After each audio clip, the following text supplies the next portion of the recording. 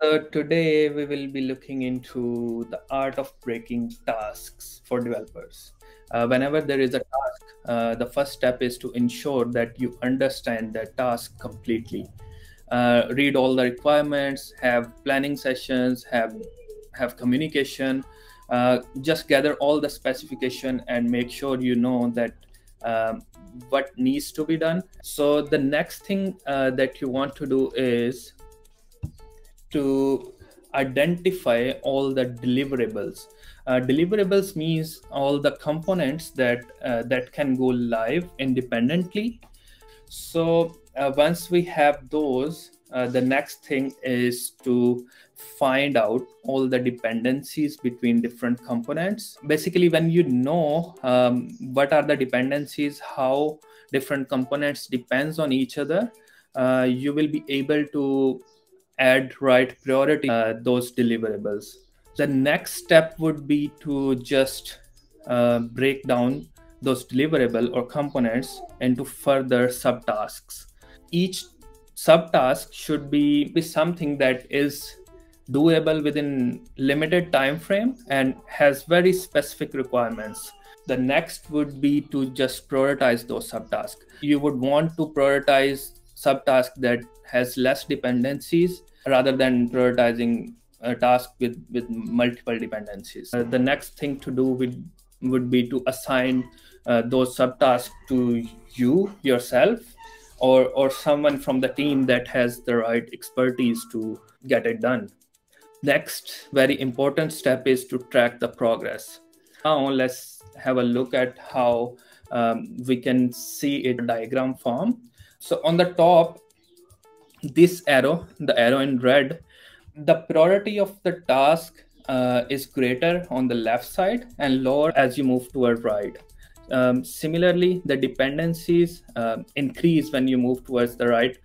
So imagine you have a task and you were able to divide that task into 3 different deliverables. Then you need to look into all deliverables and further divide deliverables into independent subtasks. So as you can see, the tasks with more priority are at the bottom. As you move up, the dependencies increase. This subtask is independent of these two, but this subtask may or may not depend on this one. Let's say we have this. So we have subscription management. We have identified 3 deliverables. So we have phase 1 as a deliverable, phase 2 as a deliverable, and phase 3 as a deliverable. Keep in mind, dependencies will increase as you go above this ladder. These the tasks at the bottom are the one with less dependencies. So we have divided phase 1 into 3 subtasks. One is initial setup, and the other one is syncing with backend, and the third and last one is the warnings and the front end changes. If we think about initial setup, what are the things that needed to be done? We needed to create a catalog. All the other things are dependent on this catalog creation. So first thing we want to do is to create a catalog. Once that's done, we can move towards creating price points, and similarly creating sign-up pages, managing zero, and all that stuff. So if you move towards right of this, this task was pretty much dependent on this thing. So reflecting this dependency. So if you move towards right, subtask depends on the task before it. If you move down the ladder, the first thing I started was to create a database schema. It is really independent of everything. That is why it is at the bottom of this subtask hierarchy. So after that, I added logic to sync products and product families. Then the subscriptions themselves. After that, we worked on implementing webhooks and all the actions related to those. Then managing features, blocking them, unblocking them. Then at the end, because this task was dependent on all these things to be in place, last step for this task was to create APIs for warning stuff. Somewhere in the middle of this, front-end team could start. For example, they can design UI elements with mock APIs. But once this subtask is done, they can integrate those APIs. They can design the warnings. They can implement access blocking. And once these subtasks are done, deliverable is the thing that needs to be deployed once it's complete.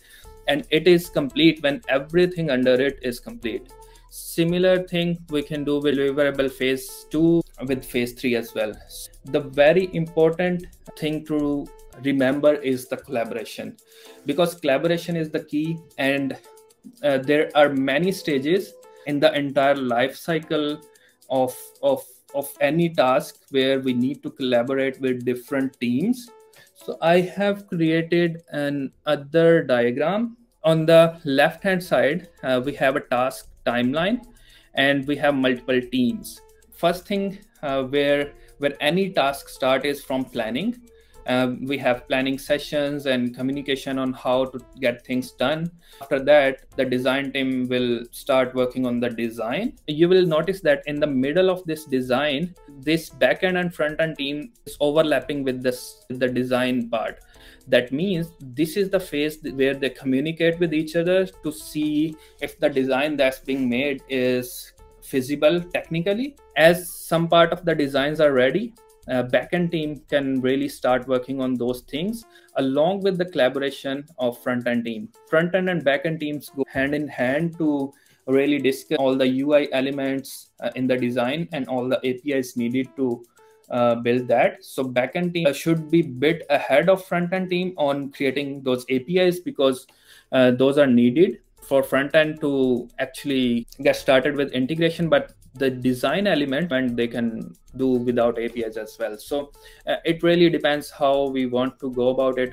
After that, testing teams collaborate with front-end team and where needed with backend team to test everything and give feedbacks. If it is a deliverable, we deploy it. Otherwise, we wait for other subtasks to complete so that we can create a deliverable.